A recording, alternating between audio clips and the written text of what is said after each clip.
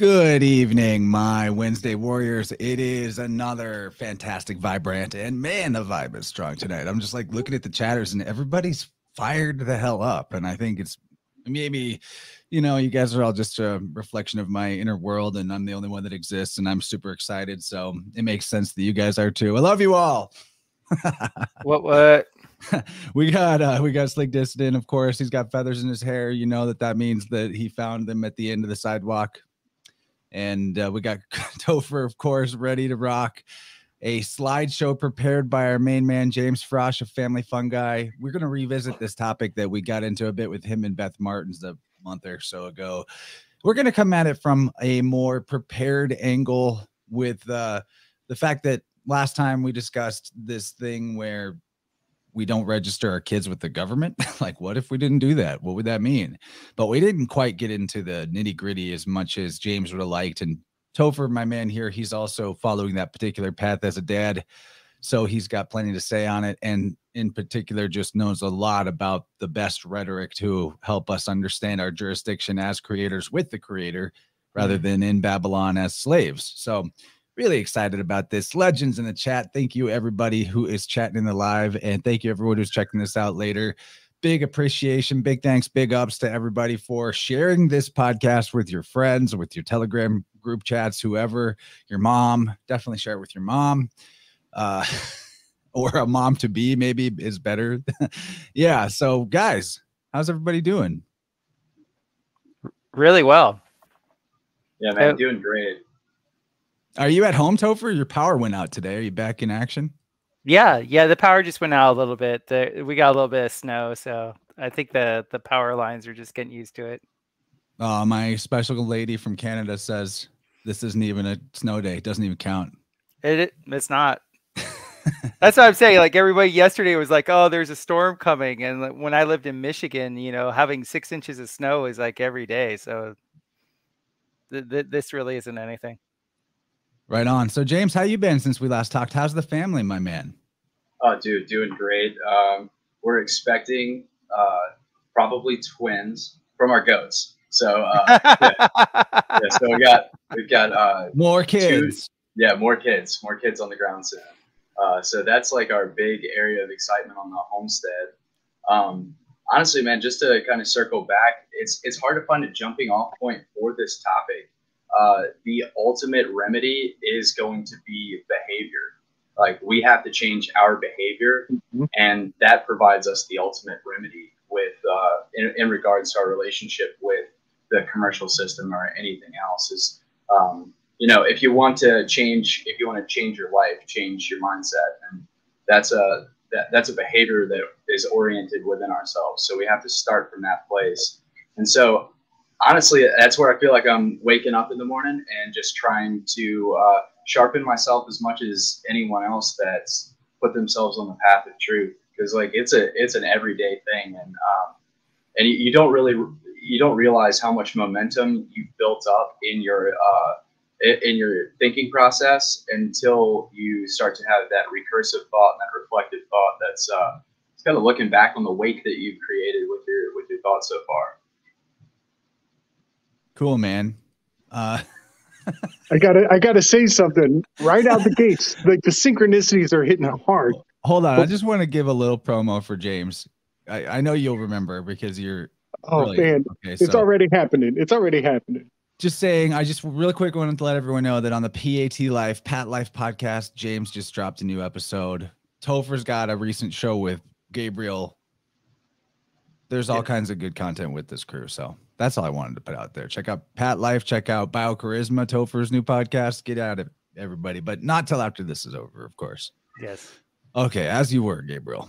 Oh my gosh. Before you mentioned the twins, just seconds before you mentioned the twins, like between the credits and you saying the twin goats were coming, I'm already a little bit on the page of where we're going to take the topic tonight. I'm thinking about a Riga constellation, the charioteer, and the fact that he has a large mother goat on his shoulder, and he has two baby goats behind his back. And I was thinking about the Old Testament law about double portion inheritance for the eldest kid. And all the other kids just get the regular, they split up the difference, but the eldest child gets double portioned inheritance. And then I was thinking, what if this is also a tactical strategy for having your first child, your firstborn, sacrificed to the public, registered in the public, and then keeping the other children reserved in the private? And that was totally on my mind. And then you dropped, we got twin kids on the way. And then they're goats. They're twin goats on top of it. That's so far out. Oh, man, when you look at all the when you look at the Abrahamic religions, and historically speaking, in particular the ones that wear tiny hats, inheritance and keeping money in the family line is a super big deal. The states with the highest population of Jays have got laws that allow them to have first cousin marriages. And in other places, it's not allowed for this exact reason. This is a very Abrahamic idea, the strict control of inheritance. And what you just said is a whole nother level, that the firstborn may on surface look like they're getting the sweet deal, but actually they're the ones being offered to the, offered up on paper as the proverbial sacrifice. Interesting. Yeah, one thing that makes me think of with double the inheritance is like the firstborn gets most of mama and papa's attention, and so that's sort of like a double inheritance. They can get both the light and dark aspects from both parents, because I'll tell you, just from Joffrey, our first, to Emmanuel, our second, like my awareness of myself and my own behavior has increased a lot. And I've been able to see how I have given Joffrey some of my negative tendencies without even realizing that I was doing that. And it's really odd because just as a personal factor, like I don't really have a male figure directly above me. Like my father was in my life, but I've for the most part kind of emancipated myself because of certain behaviors. And he was an only child. He was an only son and the youngest, and I'm an only son and the youngest. And I've got 4 older sisters, and I didn't have any uncles. So and both of my grandfathers died at a young age. So I had to like go out and look for truth and masculinity without necessarily having a form or a figure to kind of try to fit in their shape, fit in their clothes or anything.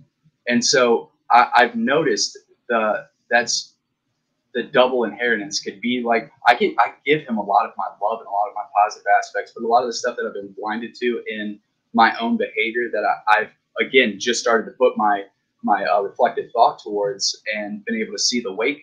I am becoming awake to that part of myself that I've given him that I'm probably not going to give to my other children, because I sit with it a little bit more. If that makes sense. Well, now that we have all that cleared up,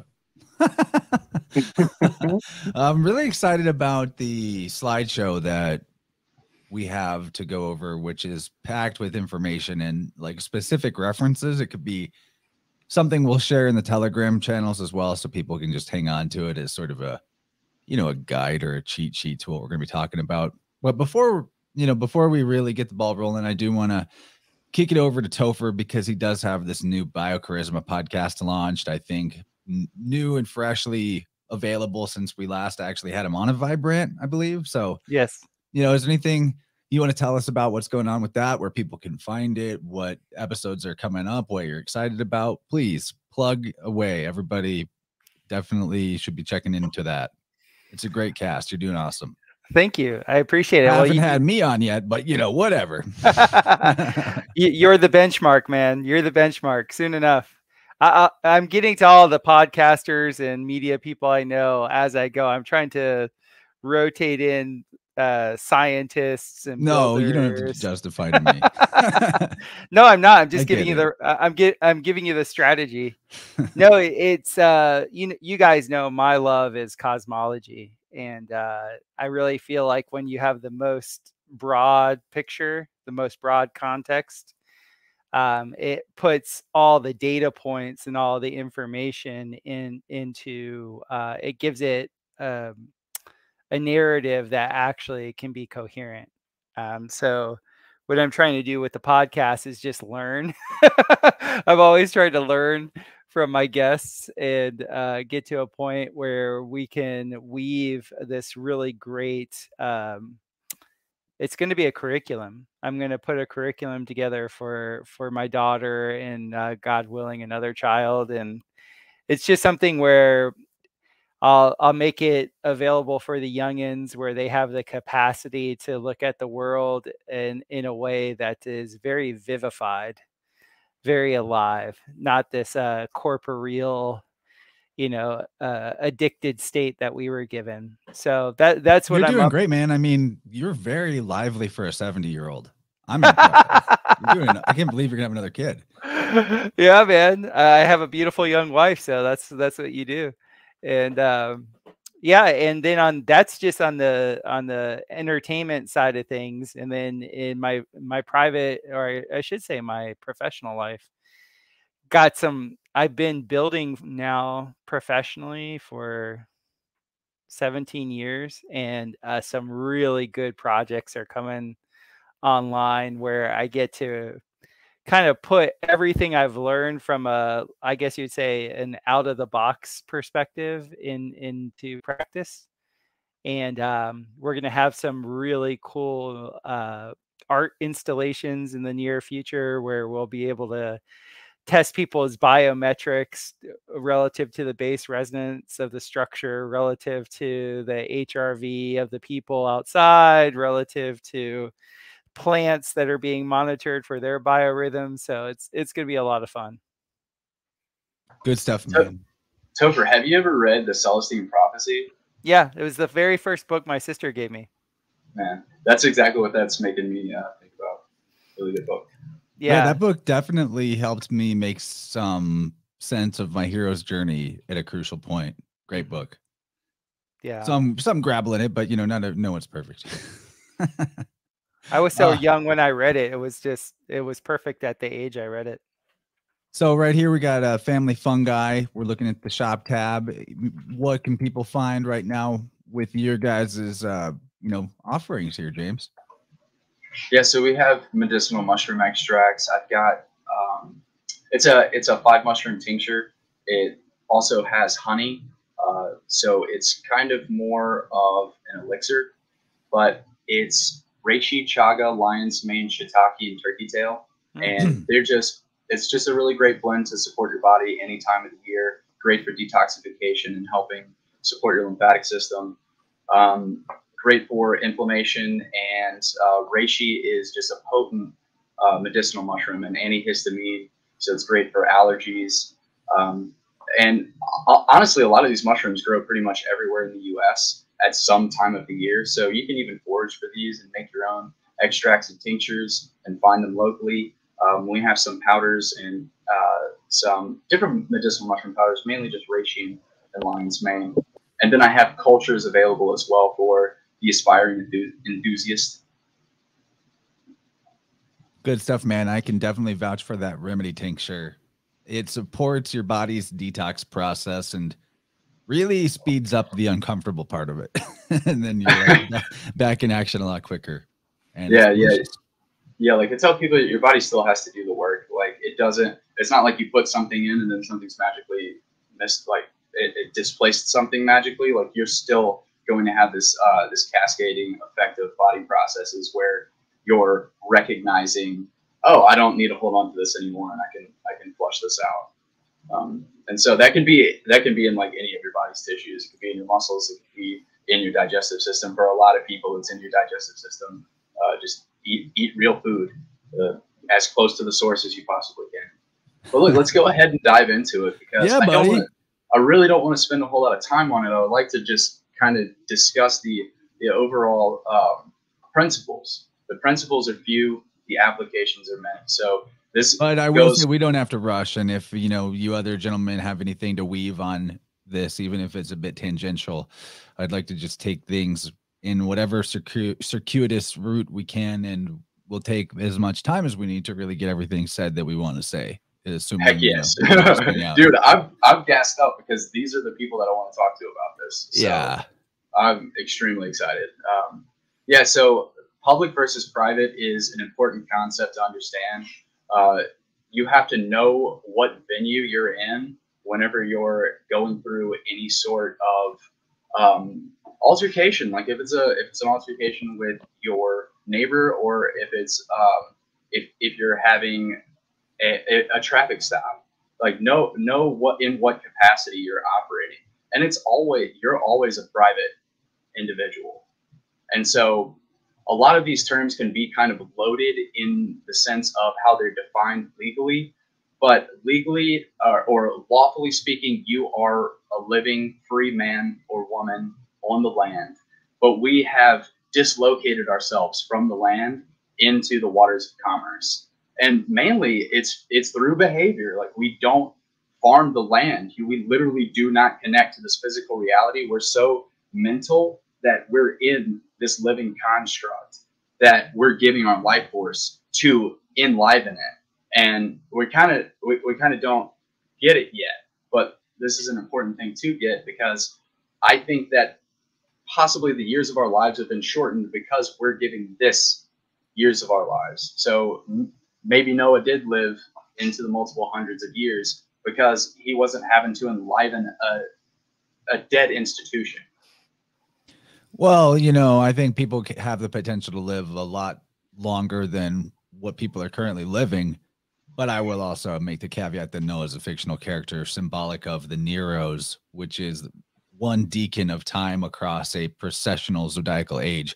I mean, not like trying to pick any arguments about it, but I do think there's wizards out there in the mountains of like China or Tibet who are following ancient Taoist practices, and because they are so private that no other public person is seeing them and thinking, you can't do that, they have a level of freedom about how they express themselves in their body that, they're jumping literally from the top of a mountain to the top of another mountain, and basically they're Goku from Dragon Ball Z, and they're hundreds of years old. I think they're out there, but anyway.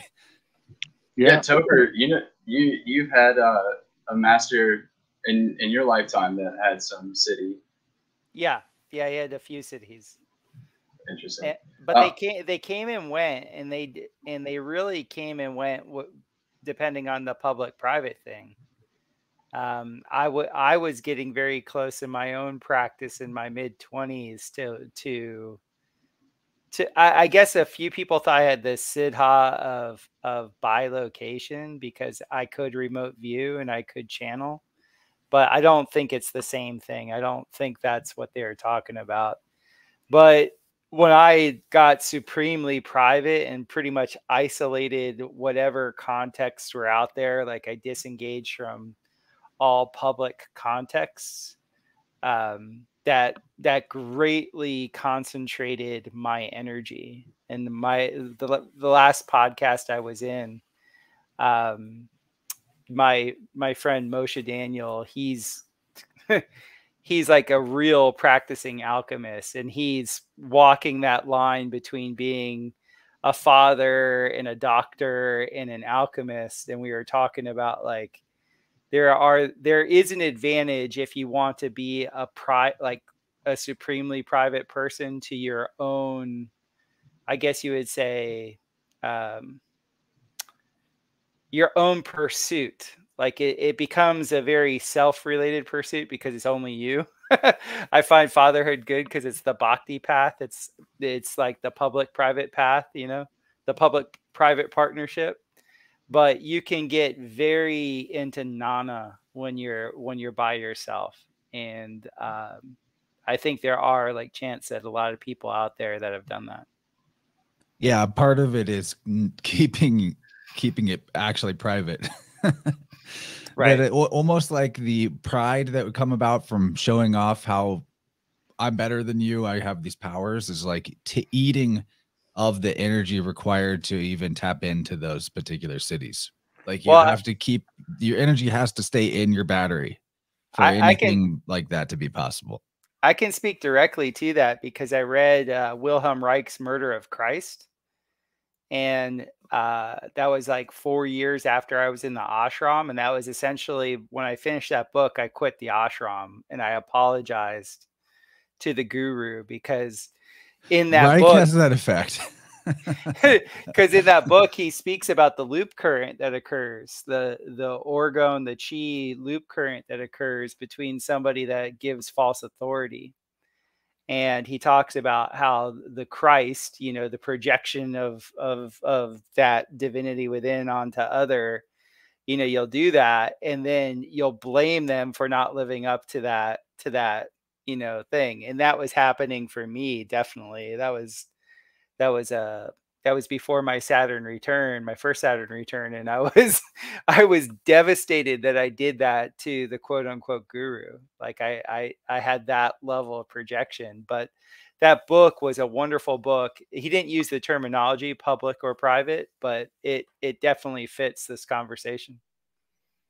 Nice. I'm writing that down. Thanks for that, Topher. You're welcome. So Topher's full of interesting stories. He's lived a few lifetimes in one in his 70 years. Just a couple. So I'm thinking a lot about Libra and, you know,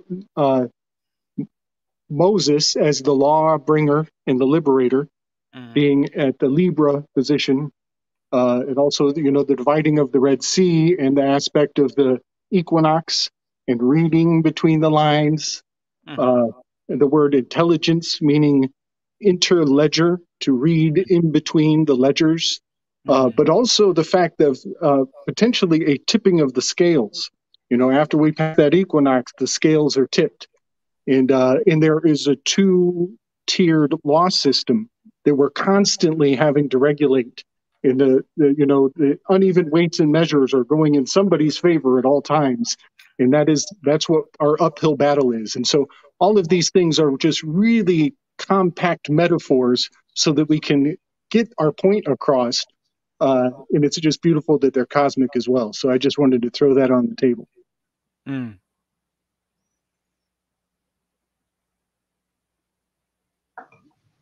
Yeah, just I recognize the hand of Mark Passio on this particular slide. Always a useful resource. Thank you to Mark Passio for doing the work, setting up this particular concept in a nice graphic for us. Yeah, I really appreciate all of the folks that have put a lot of work and exploration into the multitudinous pathways to study law. But it comes down to the truth of natural law is where all law stems from. Natural law is pretty harsh. So it's based upon truth. And truth is one of those things that will stand bare and naked any man, and no concept that is untrue can stand before it without completely being obliterated. Like people have a bullshit detector, even if they're convincing themselves otherwise about an idea. There's the perverse psychology that people want to be conned when they're being conned. It's like that belief that people have to they have to belie themselves. They have to lie to themselves to put themselves into the construct of whatever that person is containing them. But we're all contained by natural law, and it's a very humbling place to be. As the slide is indicating, you can only harmonize with it, but it's not amenable to any of our conceptualizations and changes to it or perversions of it. It is going to be what it is. And then man's law is based on our contracts between one another, and also our behavior, because a lot of our law is behavior based, and then we codify some things to specify boundaries around particular behaviors in particular domains. But for the most part, man's law is to put up guardrails to keep people from driving off the cliff. Like, I don't really have any beef with man's laws. but there are some institutions that take advantage of this to manipulate people for their attention, their life force energy.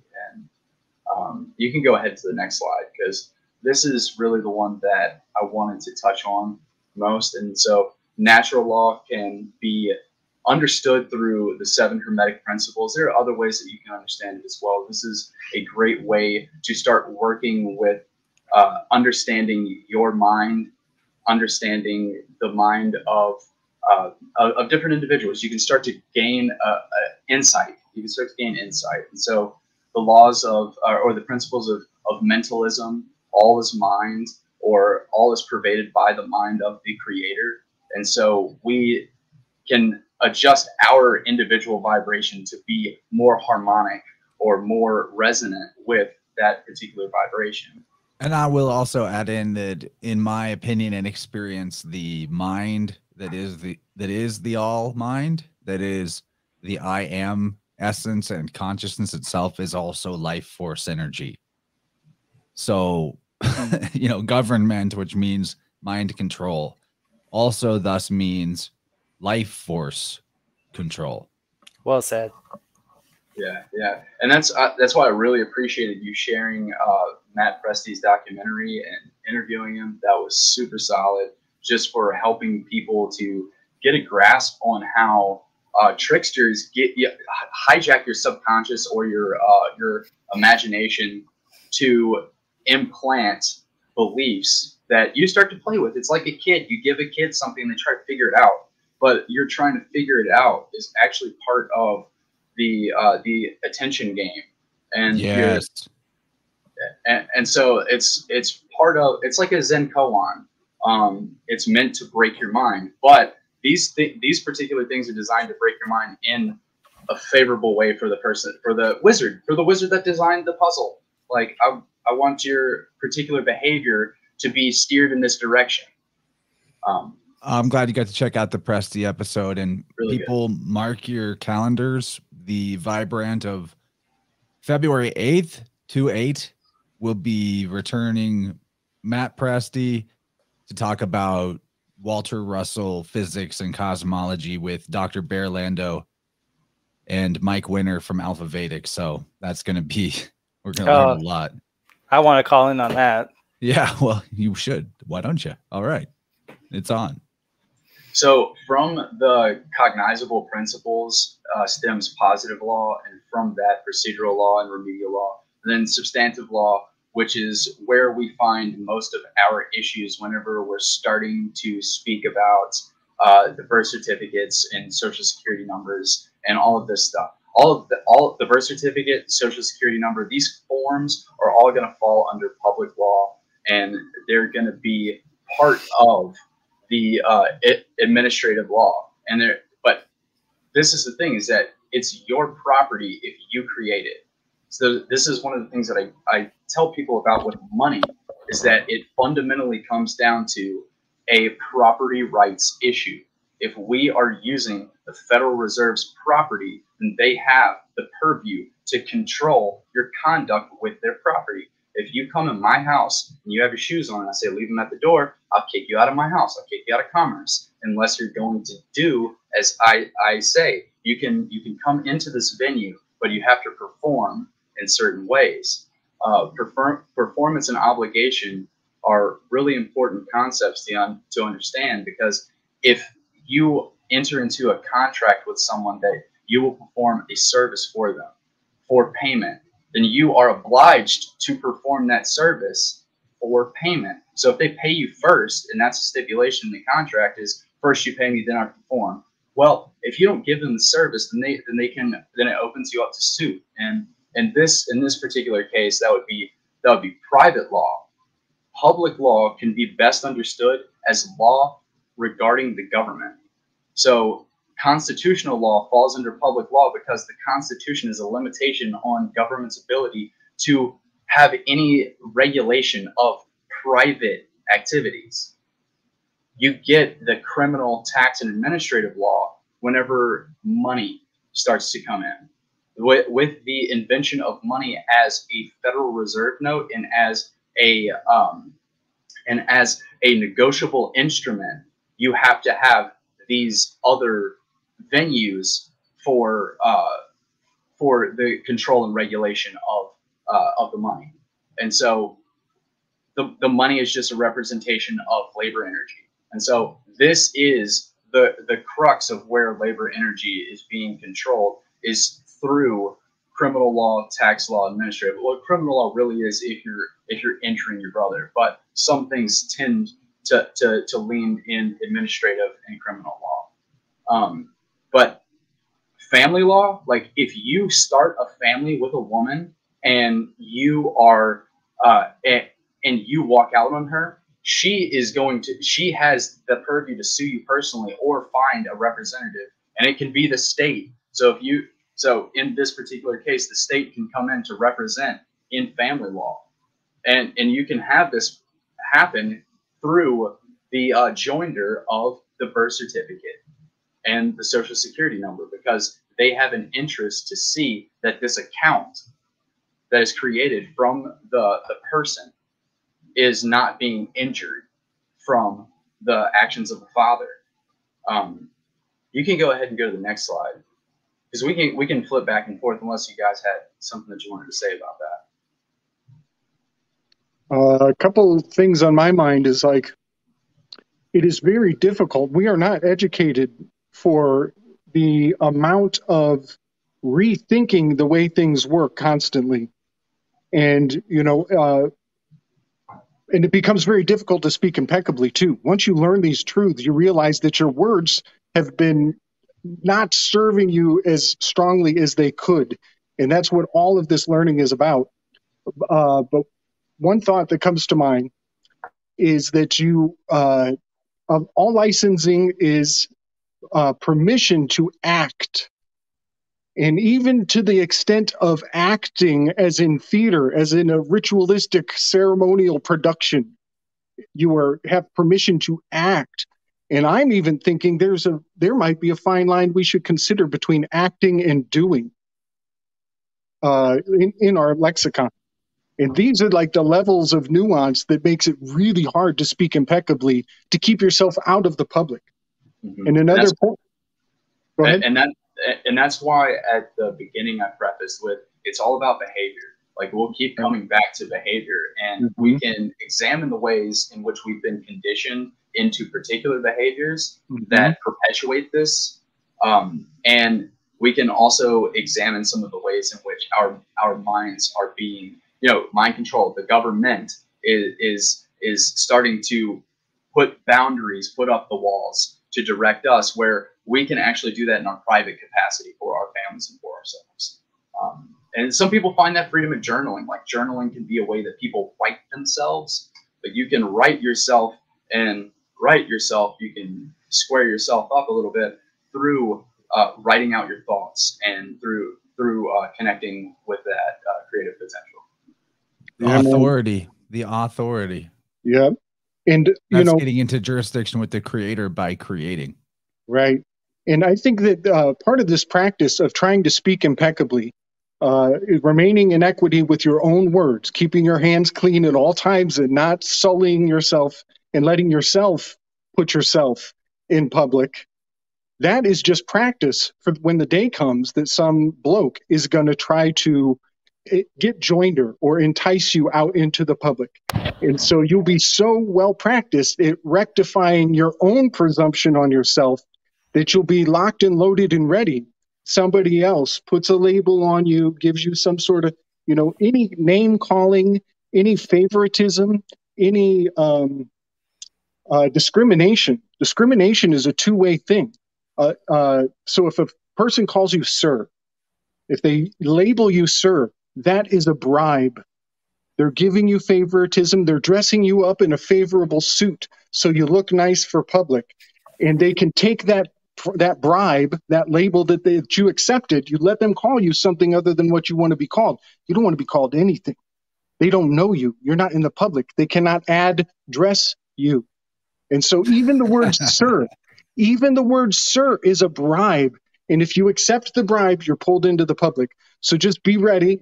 And that is a tactic of energy vampirism. Psychic vampires use the tactic of, you could call it love bombing. Sometimes it's extreme. Other times it's just acting interested and favorable to you so that you let your guard down. And then at the crucial moment, the rug is pulled out from under you. They accuse you of something or dispute something with you when you're not ready for it, when you're riding high on the hog. And then all of a sudden you feel your ability to respond, communicate, or, express yourself. It falls out from under you. That's how you know you're getting juiced. And in the courtroom, that is exactly what happens when some terminology, some label is applied, what have you, and all of a sudden the person is falling to pieces on the stand. But if you have, as our friend Cody in the chat says, self-proximity is coherency. If you have self-proximity, particularly maybe as the example, journaling, or you have some authoring or creative practice where you know yourself impeccably, then those words are, you're rubber and they're glue, and what they say bounces off you and sticks to them, whatever, something like that. Yeah, man. Yeah. And so a good phrase to say and have locked and loaded ready is, do you have proof of claim that you are authorized to use that name in public? And so as soon as they start trying to put anything on you, attach you with this sir or bitch boy, whatever they want to call you, you need to ask them, are you making a claim? Well, I need this certified claim that you are authorized to use that name in public. Because as far as I know, that name is not authorized to be used in public. So you're constantly keeping yourself in the private. I just had to throw all that out. This is not legal advice, by the way. We're not adding vices on anybody here. That's good, man.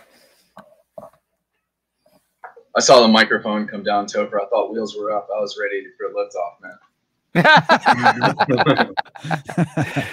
Well, it's kind of very interesting, the whole it's just neat when you're like I hate to give all this like my own history with this stuff, but my teacher, that's why you're here.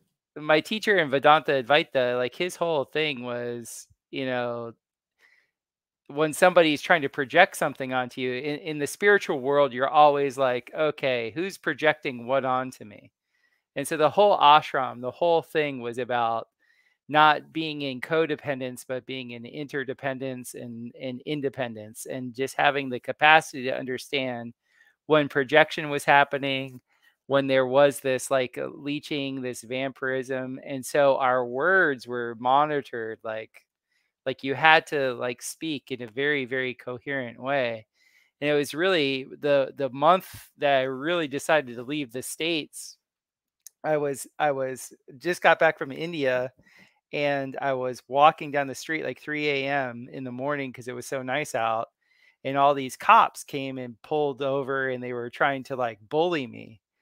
And the cops were like, asking me my name, and they're like, what are you doing out here? And I'm like, is it illegal to be walking out here?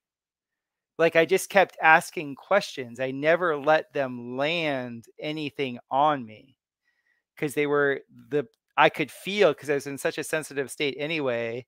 And I was somewhat offended because I'm just walking. I'm just enjoying the night sky. I'm doing my practice, and hear all these cop cars. And then they started making like accusations.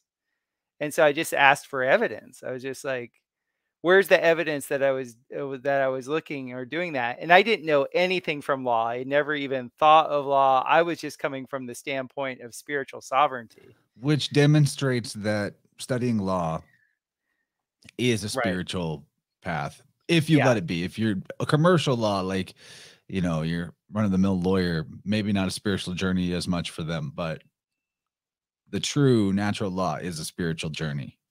Yeah, the creditors I knew that turned me to law, a few years ago. As soon as they started telling me what they were telling me, I was like, oh my God, this is the most conscious process that there is. Because it's not like the new age world where you can kind of hide somewhere, not really, there's no real, skin in the game. This is like you take the most spiritual world, and like then that is grafted into all of the physical. And I was like, this is the most conscious process I've ever come across. So that's why I love it so much. Well said. Yeah. And so this PowerPoint and this discussion, it any little bit of it could be hours and hours of study. So I don't even want to give anyone the opinion that this is going to do anything other than give you a venue of entrance into starting to explore this stuff. There are a few people that are really good to learn from, but mostly the best thing to do is just read. Just read. Don't go look for someone to tell you about it. Just read. It's hard enough to get a straight answer from yourself. So put your actual reasoning mind to the text that has been agreed upon nationally, internationally. Like these people act like it's real, so you should read it. Just read it. So the public is the government, including the agencies and agents, and so there is a trick that's been played on us to become an agent of the public. To become the public, to get public assistance, you have to be the public, right? You'd have to be someone in that capacity to receive a benefit from the government. Benefits and privileges are the chains. If you didn't know that those were the chains that were binding your feet, it's benefits and privileges. Public assistance is a benefit. Even electricity is a benefit. It's a very complex thing to start talking about this, because a lot of people will start going, well, how am I going to pay for things? And well, what do I do? Don't get spun out. Just start learning. Part of the public are their statutes, their public policy, any acts of legislation. And so you should go read these things, because this is how they are viewing the people as acting. They're like, well, you're acting as though it's real, so it's real. Even though natural law is the realest real that's going on around us all the time. My goats are going to have 2 kids, probably both of them. It's a pretty high chance, but I think it looks like one's going to have a single. Anyways, that's natural. Chickens are going to lay eggs, but all of this that we're talking about is firmly fixed in the mental realm. So you have to see that this is the way that a lot of people are projecting and viewing us whenever we're in most public venues. And so that also includes courthouses. I think there's only one truly private venue, and that is the Supreme Court. And I think it's the Supreme Court, or the Supreme Court for the United States. Anyways, it gets really freaking convoluted with their corporate name changes so that they can carry this further along down the road. You can go ahead and go to the next one. Well, those corporate name changes you just referenced are a way bigger part of the toolkit than I think is very widely recognized. I believe that every change of age and empires crumble and replacement with a new system has actually been occultly the same corporation rebranding and resurrecting itself. I've decided I'm going to call this the Phoenix doctrine, not the Phoenix event or whatever that archaic guy talks about. I'm talking about an actual burning down of the system and resurrecting it, but on paper in the corporate sphere, that it's the same system, whether we're talking about the Romans, the ancient Greeks, the Phoenicians, the Holy Roman Empire, whatever the hell it is that's happening right now, this great reset. But that's another subject. Other than that, this idea of the public is very helpful to understand that you don't need any of this. That before there was even a delineation in people's minds and the monopoly game was played, public and private, however long it goes back in time. I think it goes back very far. I think it goes back past the shroud of what ancient history allows us to pierce the veil of. But before there was such a thing as a public, before there is any kind of state or welfare or dependency upon a system that was a technology to rob you of your knowledge that you gave up willingly, of how you would interact with nature and your environment, to be provided for in the jurisdiction of the creator, i.e. natural law.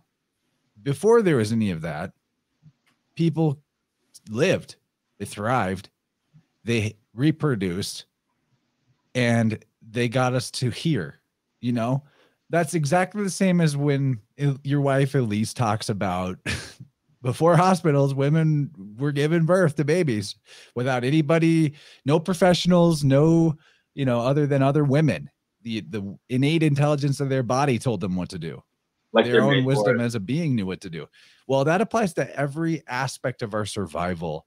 And I think it's really helpful for being in the jurisdiction of your creator to know that nature is designed such that you will never, no organism in any environment is in that environment without a line to access the resources that it needs to thrive. What you need is always in your environment. Truth is life force energy. They're equivalent. Consciousness is also an equivalent to that. It's like that vertical axis described by Walter Russell.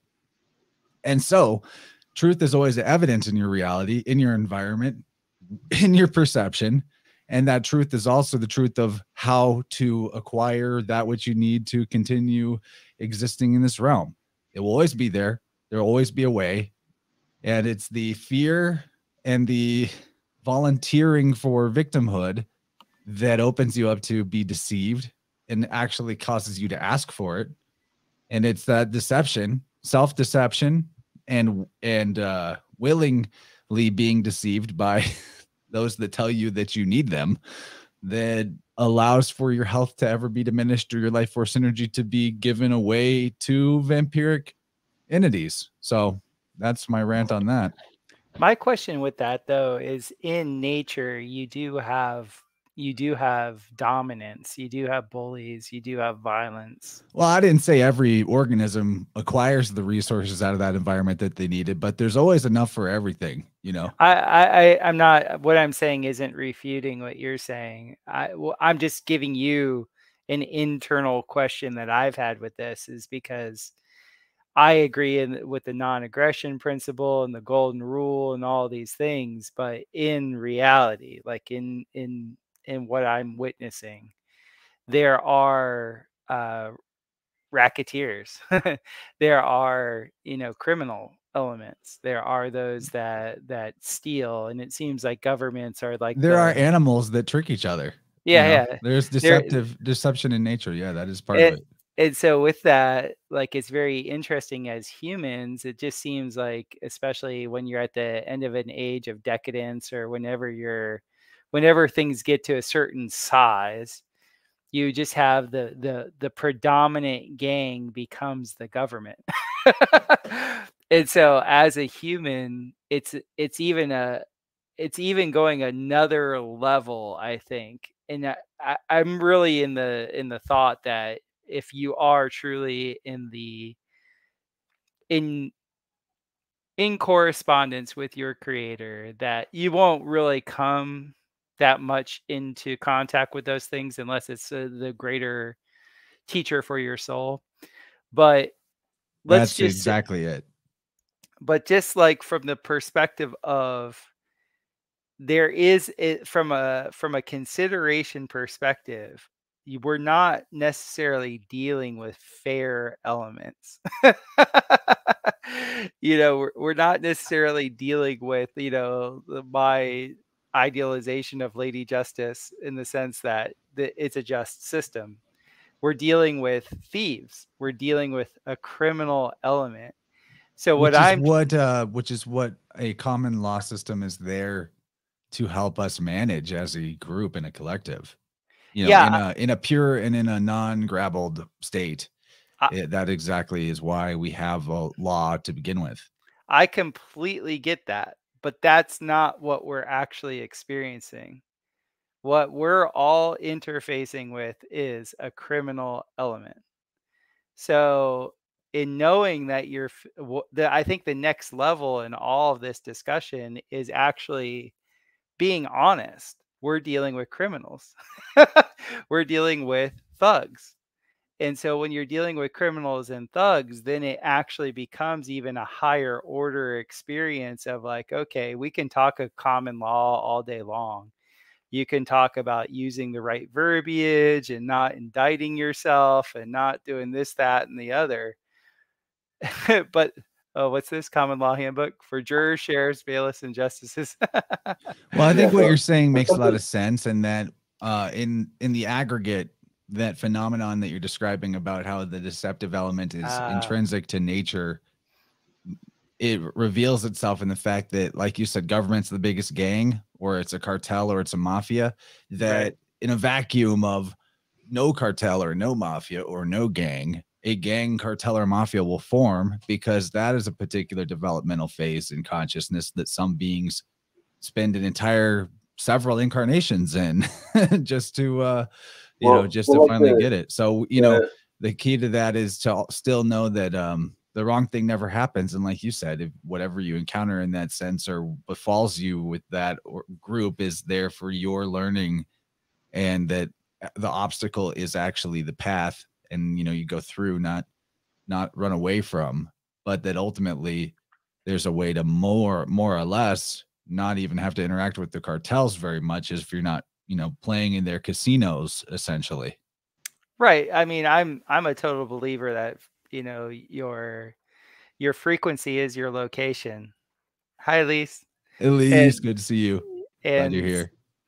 And there might be no need in your greater self to like actually have interactions with that type of stuff. But the second in this day and age, if you're doing commerce, if you're actually out there exchanging money one way or another, or currency, however you want to say it, no matter what, there's going to be an interface. There is going to be a checking in, because the gang wants their cut. The gang wants their vig, right? And so with knowing where I'm trying to get to in my consciousness is, okay, what does that represent in me? Like, there's this thing, this criminal element that no matter what wants the vig. They want their cut. They want their share.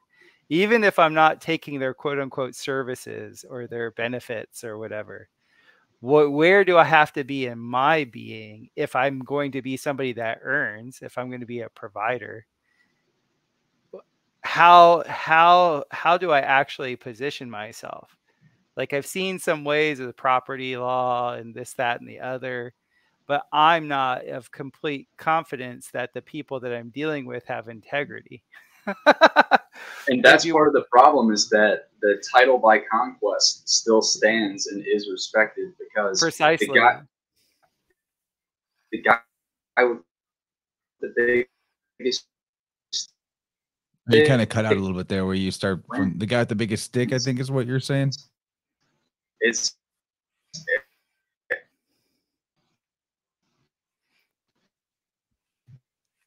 He's internet dropout, but he'll be back. It happens. You have to form the certain layers. How about now? Okay, I think you're back. Cool. Sorry about that. What I was saying is, the guy with the biggest stick, the one that can exert the most force, is going to be the victor. And what we've seen are we've seen fearful victors, people that will gladly take the victory, but they don't even want their faces to be known or seen, because if so, it's the revolution again. Any revolution, name one. Guillotine gets brought out. These people, if you know them by their face, by their deeds, then they get brought out into the street, because that is a part of natural laws, that if you're going to parasitize any community, you typically don't last unless you're parasitizing something else. And even those parasites eventually get dealt with through some response in nature. And I think that's why we see the build it up, burn it down, build it up, burn it down, get as much as you can, try to transfer it to the future generation. Like, they still have that respect for the future generation that a lot of us have lost in the West. I'm going to say us in this chat, but a lot of people have lost, that they either don't want to have children, they want to abort the children that they're going to have. And so it's a challenge to get people to respect that leaving a legacy of happy people is like one of the highest things that you could do for this place, because regardless, we're all on the same unidirectional arrow. And I was actually talking to Kyle about this earlier. I was saying that at the end of the day, if they want your stuff, they got your stuff. And you have to make amends with the creator to just let it happen, man. It's not in our hands to control every single aspect of this, but we can start to control our behavior. Our behavior is going to be the thing that sets us free inside of our minds, because we're going to be like, I'm okay with what I'm doing. I'm not hurting anyone. I'm productive. I think that the lack of productivity in individuals' lives, whether you're not creating something with your hands or you're not getting your hands actually touching the earth in some form, those are the people that start to have this mind virus of a lack of abundance. Everything that you could ever have or ever want is already here. That doesn't mean that you need it, or that you, even if you had it, that you would be the best dispensed to use it and to use it properly. And you know, it's something where you have to be fit enough in your own life and productive enough in your own life where you start to not have that mind virus that's a lack of abundance that is talked about in New Age.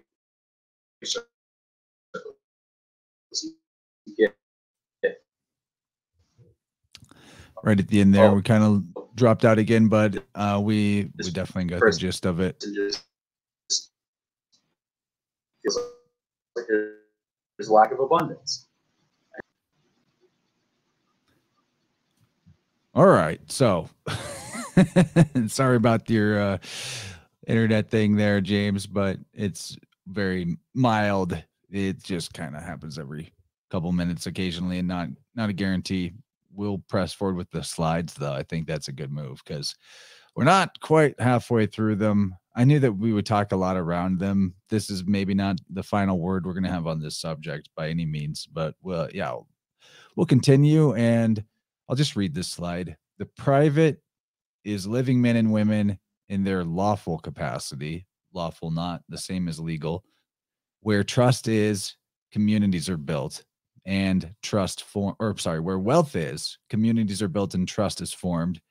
The cohesive quality within society based upon agreement, whether constituted through written agreement or upstanding morality, is what constitutes the private. Yeah, and so again, I just have to go back to behavior. So our lawful capacity is that we aren't infringing on other people's right to live. Now, this does not include someone's right to live if their right to live is to go and murder other people. We have boundaries around the private as well. But again, it's based on agreement. Like if someone's going to kill someone's family member, the family's probably going to come after that guy. Like where we're at in the South, like I hear tons of stories of, yeah, they wronged my family, so we went and got them. It's that messed up, even with the laws already there. People can go outside the bounds and go beyond the pale. It's up to us to be morally upstanding. It's up to us to start to form communities and agreements. The Constitution itself is just a trust document. It's just an agreement to vest certain powers in a group of individuals to provide for the multitude of individuals. I don't want to say masses. Jesus referred to people as the multitudes, and masses just sounds like cancer. So it's very important. Yeah, that's kind of a Catholic word. We'll avoid that word. and so it's very important for us to start setting up trusts in our private capacity. These don't have to be a financial vehicle. It can be. You can operate a trust as a financial vehicle for the holding of property, the holding of accounts, and the usage of accounts. But you can have a private trust that doesn't hold any accounts, that is just holding property. And the difference between a trust and an estate is that whenever you die, your estate dies. But if you were to form a trust, it continues to hold that property that you vest into that trust into perpetuity. And this is one of the things that's talked about with the trust of Saint Germain, is that this is a living trust that's kept alive by the beneficiaries that make any claims or the trustees. So we are acting in a trustee capacity for the United States of America whenever we are operating as a commercial vessel. That's whenever you're using things in your personal name. You are acting as a trustee. And so with that, there are certain obligations that are put on us. One of those obligations is to fulfill the codes, the acts, and to perform under them. And so one of those codes is the IRS. It is Title 26, and so you have to pay income taxes because you become a federal citizen, and by being a federal citizen, you fall under the purview of someone that is taxed because of your usage of Federal Reserve notes, because you're using it. And I have a slide in here that better describes that. I mean, it's really legalese and wordy, but we can run through that. I don't know if that's the next one. United Nations Convention on International Bills of Exchange and International Promissory Notes. Cut off that last little bit. Equity, what is money, and the UCC connection. You can go ahead to the next slide. These are just a few of the maxims of equity. Equity will not suffer a wrong to be without a remedy. So for every statute, for everything in equity, there is a remedy. So it is up to you to discover the remedy, but most of the time the remedy is behavioral. It's whether you're engaging with the system and at what capacity you are doing so. If you're doing so in your personal name, not through a business, not through a trust, if you don't have these liability shields for the person, then you open yourself up to more personal liability. Okay, so and then about the maximums of equity, or just equity as a concept, it basically means that in order for the whatever system humans create and demands law, in order for it to not essentially disintegrate under the, you know, the what would the word be? Entropic force of nature's sweeping away and destroying anything that is not in alignment with nature. It has to have built in a remedy for every possible injury. And so the key for manipulators, gangsters, thugs, whatever, is to distract and to make sure that it is not known how to receive remedy or that remedy is possible, but it has to be in there. Like the system would fall apart. Whoever is using and abusing people through the system, for that to even be possible in perpetuity and for it to last a long time and continue to be possible for them to do that, there has to actually be, like, you know, their own kryptonite has to be in there. The way for the just and right thing to happen, the path has to be available. And that's a way of understanding equity, right? And the truth has to be there too. Yeah, that's nature. Nature is the truth. Exactly. Reality. What is equity? So equity can be understood as like fairness under the law. And so it's intended to present two parties equal opportunity in front of in an administrative court. Justice or right. In practice, equity is the impartial distribution of justice, or the doing that to another which the laws of God and man and of reason give him a right to claim. It is the treating of a person according to justice and reason. And, you know, Webster's 1828 dictionary is the way to go, because you'll get your sentence that uses the word will be usually a Bible verse. The Lord shall judge the people with equity. With righteousness shall he judge the poor and reprove with equity. So it's justice, impartiality, a just regard to right or claim, as we must in equity allow this claim. Yeah. Oh, or in jurisprudence, this is another good definition. In jurisprudence, the correction or qualification of law when too severe or defective, or the extension of the words of the law to cases not expressed, yet coming within the reason of the law. Hence, a court of equity or chancery is a court which corrects the operation of the literal text of the law and supplies its defects by reasonable construction and by rules of proceeding and deciding, which are not admissible in a court of law. Equity, then, is the law of reason, exercised by the chancellor or judge, giving remedy in cases to which the courts of law are not competent. So that sounds like a lot of 1828 word salad, but basically it's that, you know, that's why you have the human factor in the system. That's why you have the chancellor or judge, because they're supposed to be there to be like, all right, this is what the letter of the law says, but we're going to use our God-given gift of reason and our conscience to apply the fair and most fair and equal way of making this law be followed as possible in the simplified way of understanding the term, which basically means like that the law of karma has to be sort of respected for the legal system to not crumble under the weight of its own, you know, dishonesty.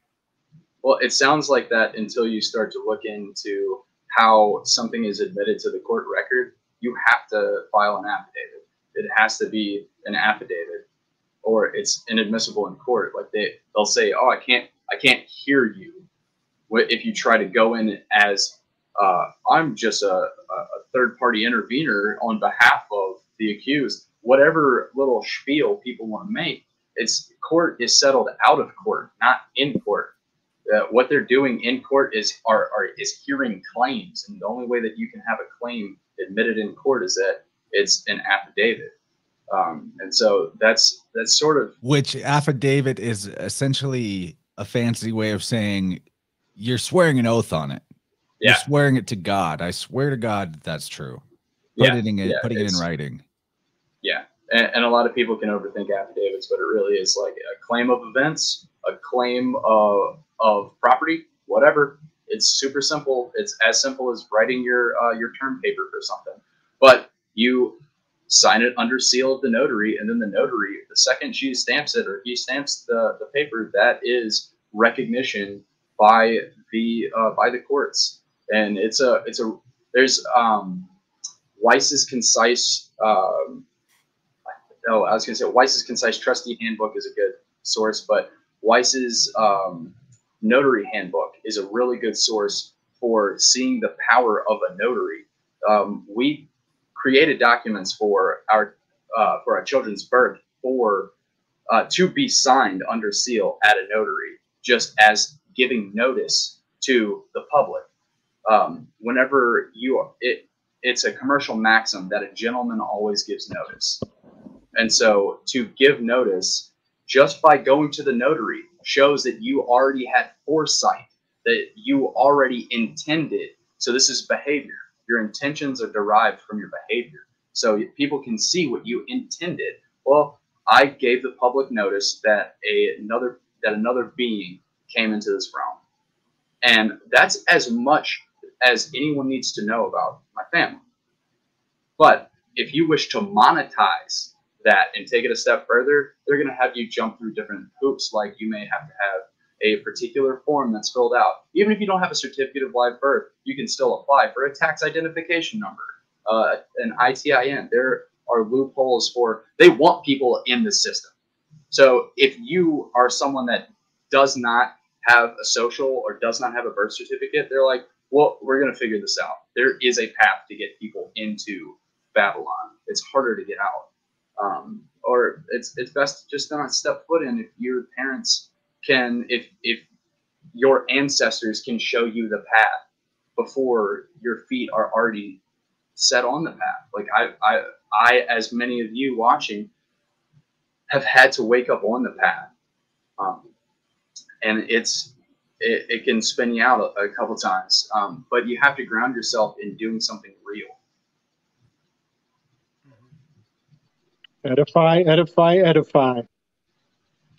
We're building this plane as we fly. Was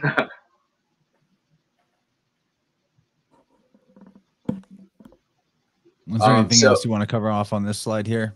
I'll just rattle off real quick. Delay defeats inequity. First in line is first in time. That's why I gave notice to the state. I give notice to the state so that they're like, oh, okay, well, we can't come claim him as abandoned. He who comes into equity must come with clean hands. Do unto others as you would have them do unto you. Where equities are equal, the law will prevail. Law trumps equity. But if you have contract makes the law.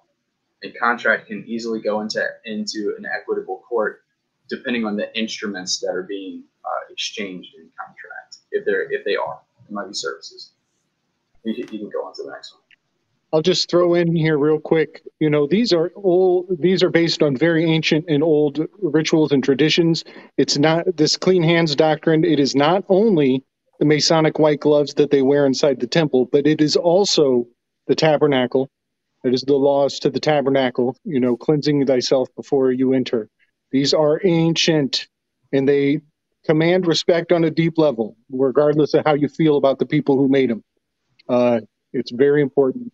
And Sir Francis Bacon, that motherfucker, regardless of how you feel about him, he had a very key role in making a lot of maxims of law, and many of them involved equity. So I just leave that little rabbit trail for folks to pick up. And I dropped a link to the definition from the 1828 dictionary of the word real. That's some great reading. What is real? It's important to have precise language around that. But looking at that definition and list of definitions will help you see that in the past there was less of a confusion, at least among learned men, that the legal system and the ecclesiastical system are the same. Now we have the pretended and fictitious separation of church and state, but they are not actually separate. It is very important. Okay, we can move on. Tight. So this is 12 United States Code 411. Federal Reserve notes are to be issued at the discretion of the Board of Governors for the purpose of making advances. The notes shall be obligations of the U.S. and shall be receivable by all national and member banks. I have member banks underlined and bolded for a particular reason, because we are also operating in that capacity. We are creditors in our private capacity that are giving ourselves over into the public by using Federal Reserve notes, by using their property. And Federal Reserve banks, for all taxes, customs, and other public dues, they shall be redeemed in lawful money on demand at the Treasury of the U.S. Or at any Federal Reserve bank. This was what people were using to go back and claim gold. And they were saying, hey, I'm going to claim my gold in lawful money. Even in the 70s and 80s, people were trying to claim for gold. And they were like, it just says lawful money. I don't know what you're talking about. And they're like, well, lawful money is defined as gold. And they're like, we don't have any gold. And they were trying to exchange Federal Reserve notes for gold, and they weren't giving them any because the lawful money had already been seized as collateral for the bankruptcy of the United States, and they had already moved on to something else that constitutes lawful money. And so you can go to the next slide. I have seen stuff go around from people claiming to be able to teach how to get paid in lawful money from whatever your jobs are. I don't know how plausible or possible that is, but that it's the allegedly idea would be that it's on the ledger as, you know, actual credit, not debt, because the US dollar is debt and we're trading around debt notes, as opposed to, that's the the simplest way of conceiving the difference between lawful money and what we trade around called dollars currently. And allegedly debt versus credit. It's only to reclaim federal withholdings. So it apparently does not work for state taxes. There are different places online that you can study about this. It is considered a process. I don't know if it works, or I wouldn't recommend trying it. I would recommend educating yourself. Like I said earlier, read, use your reasoning mind, and put it to these things. This is 12 USC 412, any Federal Reserve Bank may make an application for Federal Reserve notes. So whenever we're making an application, we are intentionally creating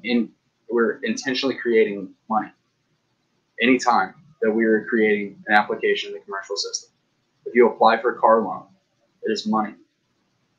If you apply for something, they take that instrument with your wet ink signature as a negotiable instrument. The application must be accompanied with payment or collateralized in the amount equal to the sum of the Federal Reserve notes. The collateral security thus offered shall be notes, drafts, bills of exchange, or acceptances, or bills of exchange endorsed by member banks. So whenever you sign the back of a check, you are endorsing it. So this is where the guys that are coming in saying that they're claiming lawful money, they're doing so through their checks by making a restrictive endorsement. Again, I do not know if this works. This is a method that some people try and claim to work. But they are making a special reservation that they are not going to inflate the monetary supply through the Federal Reserve System and are relying instead on the U.S. Treasury, which is limited to $100 million. So they're saying we're opting out of the inflationary money supply back for the limited money supply. So endorsed by member banks, or also a banker's acceptance or special drawing rights certificates. So this right here opens the door for Bretton Woods Agreement, and also for I don't know if I put it in this in the slideshow, but also in 2020, with one of the acts that was passed for Corona, they also slipped in another way for inflating the monetary supply. There's this special drawing rights fund, and basically they just tacked on a couple more zeros for the fund. That way they can continue pretend land. We're in imagination land. Collateral for security shall be notes, drafts, bills of exchange. Let's go on to define what notes, drafts, and bills of exchange are. Okay, so this is the connection with the UCC. The UCC is the Uniform Commercial Code. Equity was blended with law so that commerce could function more fluidly between participating parties. America is a bankrupt nation and is owned completely by its creditors, which are private banking interests. Most courts are operating in an admiralty maritime jurisdiction capacity, essentially as debt collectors for the private banks. Where are the banks truly? They're the courts. Any case that you would have in a court is bonded, usually in the tens of thousands to, excuse me, depending on what's being discussed in court, hundreds of thousands. And that's a whole rabbit hole in itself, bonds, court bonds. But you can go ahead and go on to the next one. Yeah, and that, well, UCC is such an important idea as well, but we don't have to maybe get in the weeds on UCC other than this uniform code. We will a little bit. It's, you know, that's a US thing, UCC, but it's becoming more and more standardized worldwide through Unidroit is what you want to look up on that. Unidroit. Yeah, I want to just throw a whole bunch of synchronicity in while we're hot on the topic. Barcelona is the birthplace of the original UCC in its oldest incarnation, and that is it's a very esoteric name for a location. It is actually the crab. Barce in reverse is crab, and Leona is the lion. And it never ceases to amaze me how zodiacal our language is, especially the more important the subject matter. But also Barth is it's a bris, which is a covenant. It's an agreement. And here again, also you'll hear the echo in the Britain woods. You got the Brit again. All of these things have to do with a unique form the uniform. This is all about consistent cultural conquest, going back to Cortez, going back to Queen Isabel, that's Sybil, you know, Roman civil law, all of this stuff. I know it sounds weird, but the world really does rotate around the phallus in the craziest way, and it's all psychologically built in and ingrained into these terms. And so I just wanted to throw this all out there. That, well, what's the Latin word for language? Lingua. Lingam. Lingua. Lingam is a phallus. Yes. Yeah. And this is so weird. And I just want to put this out there that I'm starting to believe that the more it makes you want to recoil or look away, the more profane it appears, the more important it is that you stay the course. And then I want to also put this on the table just real quick on our way through, that in the times that the witch hunt fires up, when it fired up in Germany, when it fired up in the UK, and when it fired up over in Salem, the media of the day would start to trigger the echoes of Cybele, and the Sibylline oracles would start to show their face. And all of this goes back to the uniform aspect of circumcision.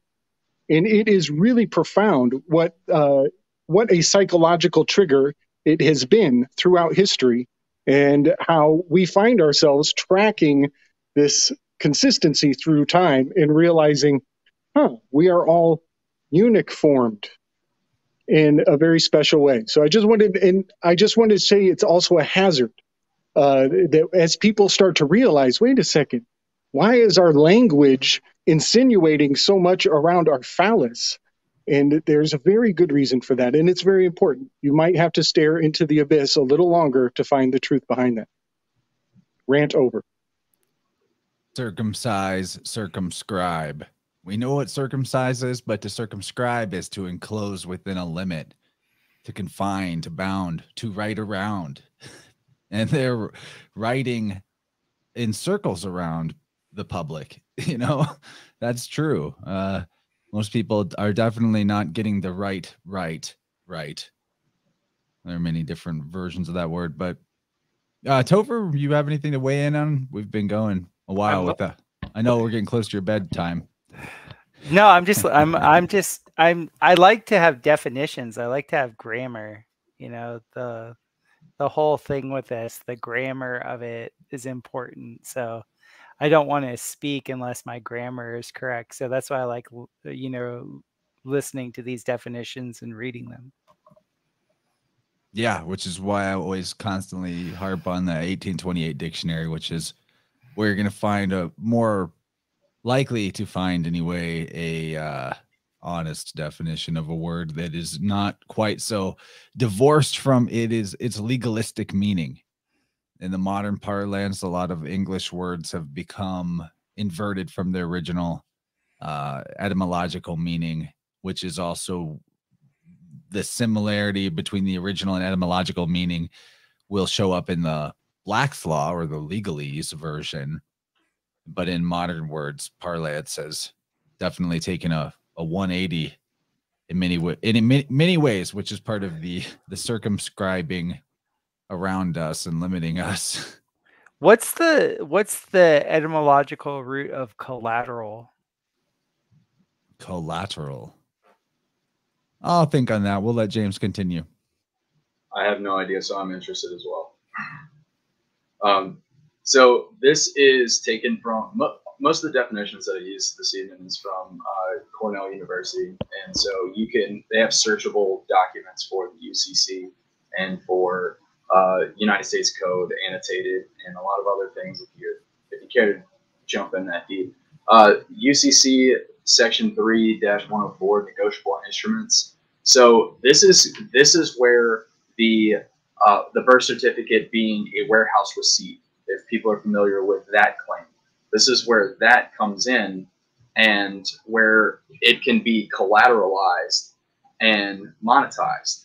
And it can be made into a security, which can be traded. And this is how money is truly created, is through negotiable instruments, promises to pay. Negotiable instrument means an unconditional promise or order to pay a fixed amount of money with or without interest or other charges prescribed in the promise or order. It has to be payable to the bearer or to order at the time it is issued, or first comes into possession of holder, and is payable on demand or at a definite time. And then there's a third tense for this, or a third condition that has to be present as well. It's on the next slide. Does not state that anyone has to undertake something else in order to receive the payment. So let me back up. Does not state any other undertaking or instruction by the person promising or ordering payment to do any act in addition to the payment of money. But the promise or order may contain an undertaking or power to give, maintain, or protect collateral to secure payment, an authorization or power to the holder to confess judgment or realize on or dispose of collateral, or a waiver of the benefit of any law intended for the advantage or protection of an obligor. So a negotiable instrument is a promise to pay a certain sum. Can you go back? I don't have it pulled up here. But right now, we don't have any money.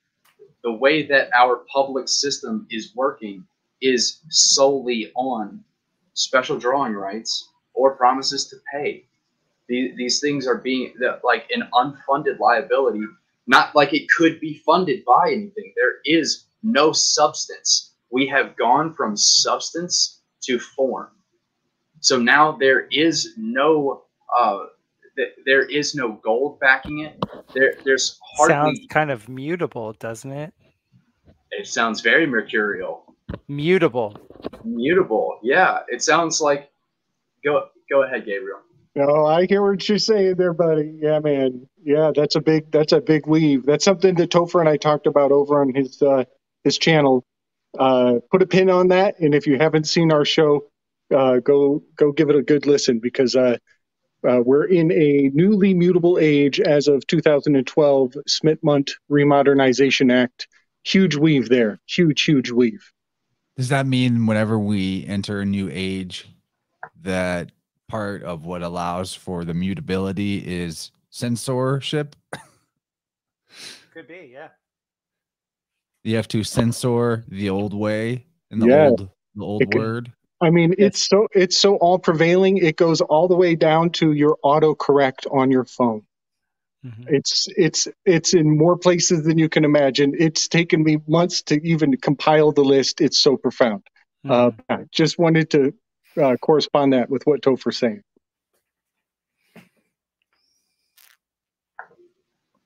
You can go ahead and move ahead, because I'm trying to stitch something together with these. Good. So, it continues on in the definition of negotiable instruments, that an order meets all of the requirements of subsection A, except paragraph 1, that it be payable on demand right then and there. So they're like, okay, if you're going to tell me that you're going to promise me this, then it has to be like here right now, except when. Except paragraph 1, and otherwise it falls within the definition of a check, and is in subsection F, which they define check in subsection F, and it becomes a negotiable instrument and a check. An instrument is a note, like a Federal Reserve note. That's why I put the special emphasis, is that these notes are negotiable instruments that we're trading about. Like Chance, you referenced, they're debt notes. They're notes just to go, I'm passing the buck. There's a series called Passing the Buck, and it's all about discharging debt because you can't pay it. There's no substance there. It's that simple, but it's that complex. There is nothing to pay debt. People are giving one another pieces of paper and saying, oh yeah, I'll pay you. Okay, now give that to someone else, and they can use that to say, I'll pay you. It really is that friggin' autistically convoluted. An instrument is a note if it is a promise, and it is a draft if it is an order. And so we just read what an order is. If an instrument falls within the definition of both note and draft, a person entitled to enforce the instrument may treat it as either. Basically, the person entitled to enforce is defined as someone with a superior claim. First in line is first in time. This goes back to this maxim of equity. You as the superior claimant, can claim to be the creator of your documents. You can monetize them through the venue of the Uniform Commercial Code. You have the capacity to be a private banker as well. This is what a lot of gurus in the law movement are attempting to teach people, that is actually getting people in a lot of trouble because they're using like already signified routing numbers. Things that already exist. It's not their own creation. They're not creating these things, and they're trying to fall back on the system to create through the system instead of creating through themselves. If you have 7 silver pieces, you can say that my instrument is backed by the security of my 7 silver pieces.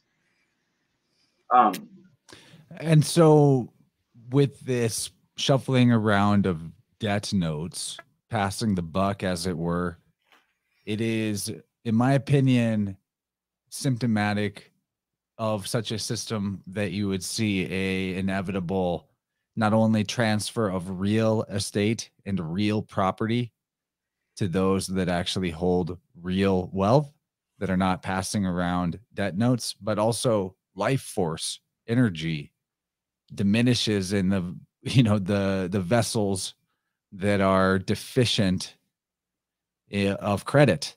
That we see, a simpler way of putting that would just be that we see public health, which is a talismanic word and phrase in and of itself, for many spells cast in the name of public health, but that public health and the reality of what the health of people in the public, not the legal sense of public, but the general health of people in the community, in the civilization, is sliding further and further into debt in itself, in a debt of or deficiency of life force energy or ability to hold life force energy, which is attention as well, which makes this a slippery slope.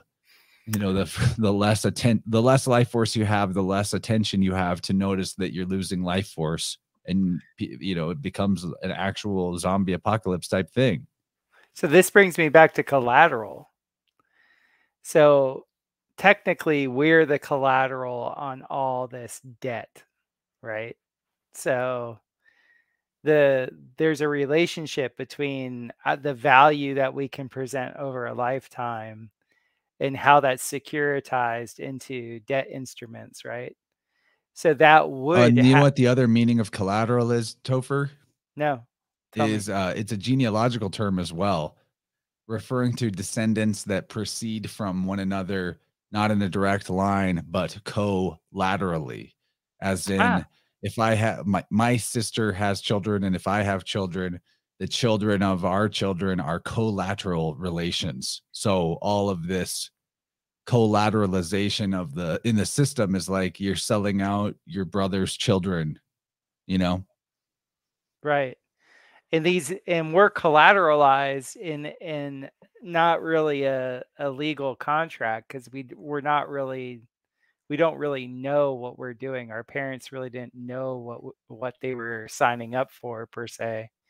But before getting to all the specifics of that, there has to be an energetic, because you brought up public health, there has to be a diminishment of those that aren't in good standing, like their feet aren't on land, they don't have necessarily property, they're not actually, their feet aren't, because human rights start with property rights, right? So like, if you don't have your property and your feet aren't on land that's debt free, there's all these like steps that diminish.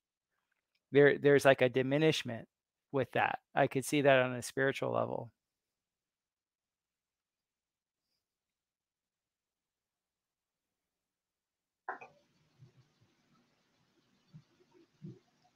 What is a bill of exchange? A bill of exchange is an instrument, negotiable in form, by which one who is called the drawer or the creator requests another called the drawee to pay a specified sum of money. These were intended to be good faith, and like you're saying, Topher, the contracts that we're party to at this point weren't made consciously and entered into through our will. We didn't know, but it's our performance in the terms of the contract that now has created the joinder. And so there are certain folks that will argue that the compelled benefit of money is unconscionable, and therefore that is the route for which you get to discharge debt. And I don't understand another way that it could be, like, because how are you ever going to do, like you said, if someone has only been born in it, they're living in an inner city, and so they just come out and they're waking up and they're like, I don't even have any property, I don't have anything to collateralize to make money. How would I trade my word for value to someone?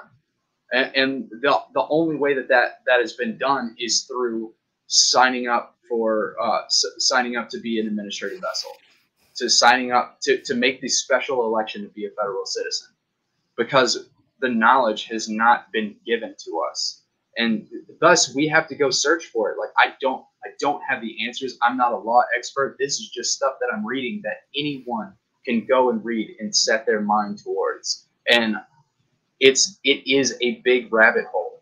But whenever you start to connect the dots, especially linguistically, you start to see the ways in which our minds are being limited by government. So universal international bills of exchange. We can go on to the next slide. International bills of exchange. This is from the UN Convention on International Bills of Exchange, and these are the requirements that need to be on a piece of paper to draw up a bill of exchange. So the bill of exchange, it can have money that's represented through anything that money is represented through. So you can have silver, you can have something of tangible value, you can have Federal Reserve notes, you can have silver certificates, you can have gold. And then there are also promissory notes. So let's read the definition here. An international bill of exchange is a bill of exchange which specifies at least two of the following places and indicates that any two so specified are situated in different states. That capital S is a very important thing, because it can be states being countries, it can be states being Missouri and Louisiana. I take it a step further, that it can be states as in mental states, like where are you at on your plane as well. The place where the bill is drawn, because if your bill stays drawn in your mind and you're like, I'm going to make this exchange with someone, it's not constituted. It has no constitution. It isn't made known. It isn't made plain in black and white. The place indicated next to the signature of the drawer, the place indicated next to the name of the drawer. So these are places where you have to sign. You have to give your autograph, your signature, to give it to enliven the document. The place indicated next to the name of the payee and the place of payment. So it only has to have two of these things. And currently we went from a very small microcosm. Now we're talking about how nations are exchanging currency and making stuff up.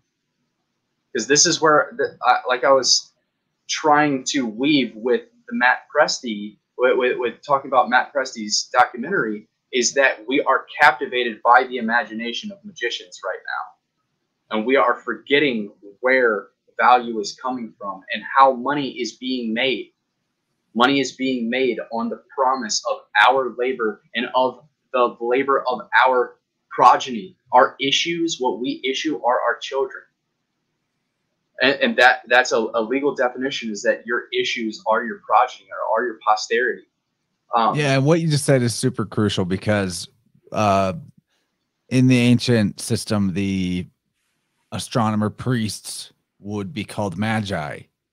That's what magi means. It is not talking about shooting lightning at your fingertips or talking about pulling rabbits out of hats, other than the fact that, you know, those things would be based on illusion and trickery.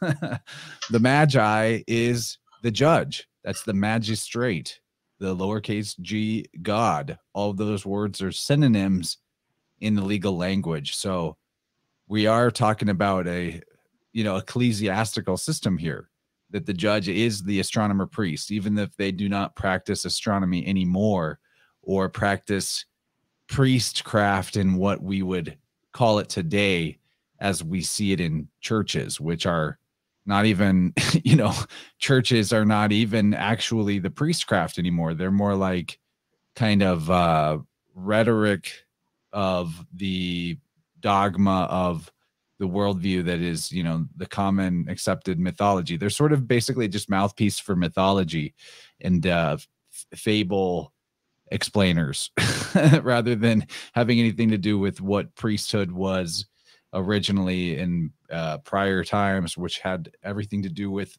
judicial astrology, it's called, which is the projecting forward of events to come through the knowledge of the sky clock and the writing of history through scribing what they see in the sky and rewinding the clock, so to speak, to decide what must have happened in the past. This, you know, use of astrology to predict, prophesize, and reach back into the eons of the past and decide what they contained and mythologize those with allegory and story. That is the definition of judicial astrology. So these magi are the judges. It's just that the system has evolved and compartmentalized its different parts so that, you know, the ones wearing the black robe banging the gavel aren't exactly the same as the ones that are in the banks doing the grabble or in the temple burning the offering or what have you. It's compartmentalized itself further as it's fractured by necessity of growth and globalism. But we're talking about the same thing. This is an ecclesiastical system, the justice system. It's all one thing in terms of its radical roots. Yeah, man. Yeah. And so when was the papal bull issued that the Pope claimed basically all living beings? Unum Sanctum, the U.S. So at that juncture is basically where we as individuals have to make a superior claim. Why? Because that is where the starting point for collateralizing human energy starts, is that no one is going inside of themselves to one up the guy that's already first in line. No one has a superior claim on you except for God. God's gonna take you out of this place as much as he put you in this place. There's only one above us all, and it ain't the Pope. And so, but as long as these claims stand unrebutted, it is a commercial maxim. An unrebutted claim stands as truth. And so we have to start reclaiming these things. I know that all of this crap that I'm presenting is so convoluted and dense. Honestly, it's distasteful because it isn't honest. The honest truth is that it is based on your behavior, and it is a property rights issue. As long as we are using their script and their property, and we're not forming a new trust, or even looking at the old trust, the Constitution, that's the most recent trust. There's a lot of stuff that's really good about it. There's a lot of stuff that is very coercive in the administrative portion of things. It's very important for us to make those claims in our lives. Claim your family. Don't just try to give your family away to the state. Start to claim more responsibility. Why? Because God's going to fill you up with the capacity to fulfill it, because you're making the claim. You are doing God. That is so important what you just said. The level of responsibility that you are willing to claim unto yourself is equivalent to the capacity and energy and life force and consciousness that you will be endowed with by your creator to accomplish or achieve the overcoming of said obstacles you are now responsible for. That is the depth. What you just described is exactly the mentality required to exit victim consciousness forever. That the amount of responsibility I'm willing to claim is the amount of energy based on the decision of the making of the decision that I will be endowed with along the road to achieve those things if they are in alignment with good, truth, and beautiful. And you talking about how convoluted all this is? It is, because I actually do subscribe to the Platonic idea. If I'm pretty sure it's Plato that, or Socrates, that all learning is remembering. And so whenever we're going through the process of memorization of things that are not innate to nature, it is arduous, it is laborious. You know, it's not as fun and as much zing and enlivening as it is to remember aspects about nature or about ourselves that are true and you know, that have that spiritual uplift to them. But that's part of what makes this the spiritual thing that it is to study the legal system, because it's about that circumscribing thing, that the truth is a great big circle of the all that ever was, in capital R reality. And because we're talking about an infinite reality, infinite energy, infinite life force, boundless, limitless, the only way we can really come to understand it is by describing what it isn't. And so learning this legalese is a perfect way of learning what isn't reality, man's law. What isn't natural law? Man's law. And it is helpful in that capacity. It is. It's such a huge chunk of the realm we're in. In you know, one thing I think about often is concentric circles as jurisdiction, and natural law is there is no circle. It is the all. There's no circle in what is the maximum amount of responsibility you can possibly perceive. And then what I've recently learned of, you know, in like psychology and philosophy, they say that whatever your understanding or grasp on or capacity to grok this topic, all of that needs to be aligned with one other person who's right next to you right now, James. You found somebody else who agrees on the magnitude of the weight of this topic that we're talking about. And it is truly a fascinating miracle that you can find another person who agrees with the weight of it all. And that is, and that's a true blessing, to find somebody else who sees it eye to eye with you. It really is. And to take that to another level with a weave is that I'm like Sag, like my son is like Sag all the way. Like we did that a couple of years ago to just kind of see what my son and all the jazz. I'm still very new to astrology. I think it's fascinating because I love patterns. And Elise is a Gemini, so she's like my polar, and it's just it works. It works. We rub each other in the right ways to get our edges meshing. It's great to have a Gemini gal, let me tell you. They'll give you the truth. It's very helpful.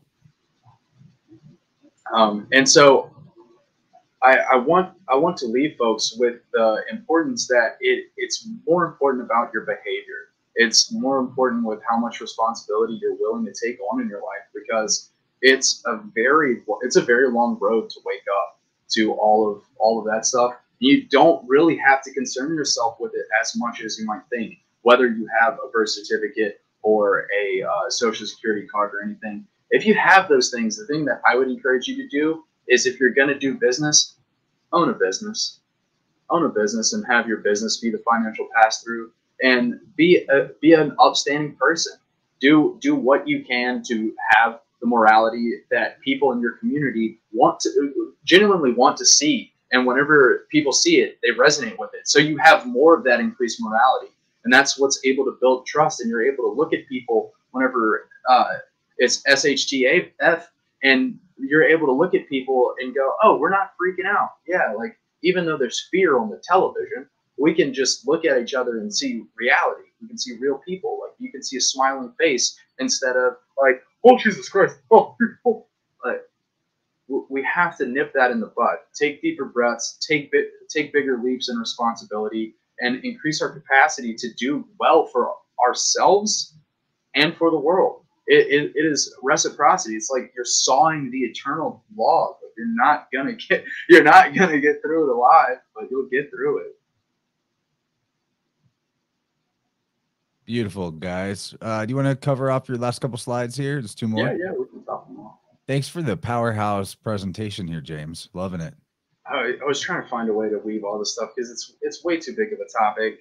It really takes hours and hours to like describe all of this stuff, and so it's exactly the same as studying the universal language and the mythology. It is a million points of detail that create a constellation and an image in your mind when you have all of them in view, you know, and your arms around it. But you're doing. That's why I listen to y'all. That's why I listen to you guys. That way, you know, you can condense points into bite-sized chunks where I can go, ooh, that was a tasty morsel. I'm going down that rabbit hole for a while.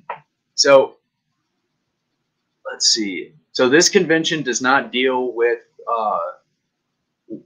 the question of sanctions that may be imposed under national law in cases where an incorrect or false statement has been made on an instrument in respect of a place referred to in a paragraph 1 or 2 of this article. However, any such sanctions shall not affect the validity of the instrument or the application of this convention. And so, like, this is a UN convention, and this is being recognized as the way of doing business is through bills of exchange and promissory notes. This is how poor nations are pledging labor or resources to be able to get more money. Money doesn't represent anything intrinsically. And I think we're all getting that. I don't have to keep beating that horse. But Article 3 says that a bill of exchange is a written instrument. And so we're back at instruments, negotiable instruments. This whole thing is about negotiable instruments. And so there are two parties coming together to really parse out the details of what's going on. And so this is consent driven. This is behaviorally driven.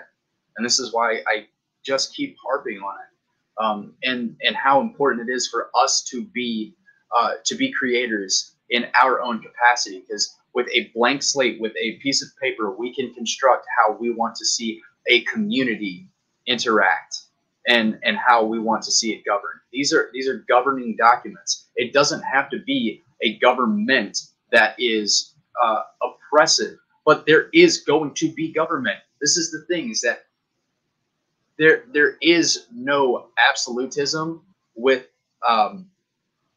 anarchy. It cannot happen. The guy with the biggest stick cannot be the dude. It has happened, and it seems to be that that's the thing that makes it spin another revolution. But that's not the long-term plan. That's not God's plan. That's what I truly think, believe, feel, whatever the heck you want to say. Otherwise, why does it keep breaking? Because it's man's creation, and we're still stepping outside of what I think and believe is a better way. And it's that we have to construct it ourselves. Every time, I think that it just is going to break. And I think that it's built into it. It's built into that whatever we build up, our castles are made of sand, and they're going to be washed away by the tide. God is the tide. God is the sand. It's just all going back in the source.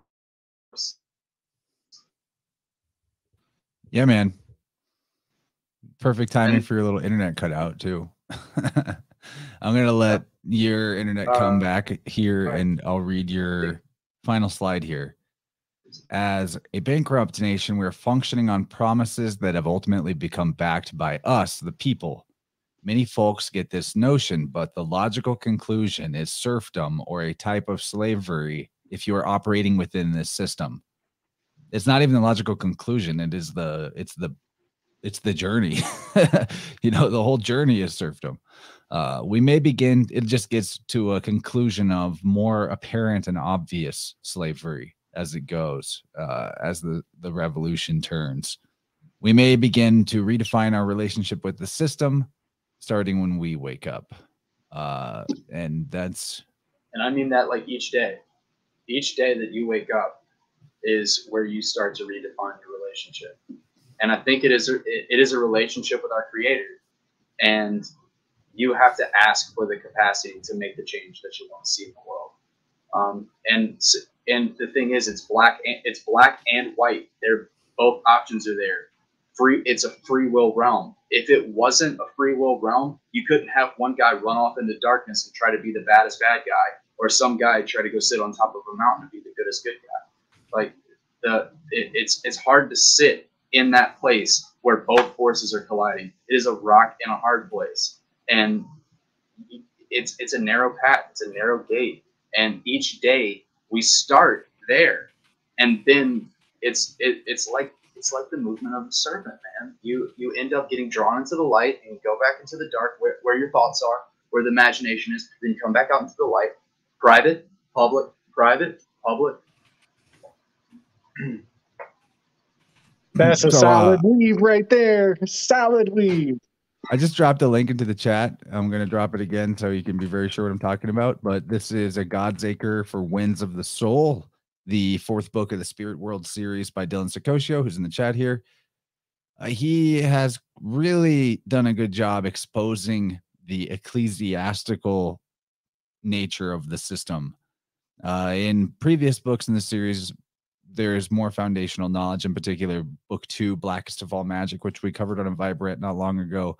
But God's Acre for Winds of the Soul is, like all the Spirit World books, is a good standalone book that you could start with and go around to the other ones in the order that you prefer. You'll probably want to revisit them all multiple times. Even if you've read it, great way to refresh your knowledge.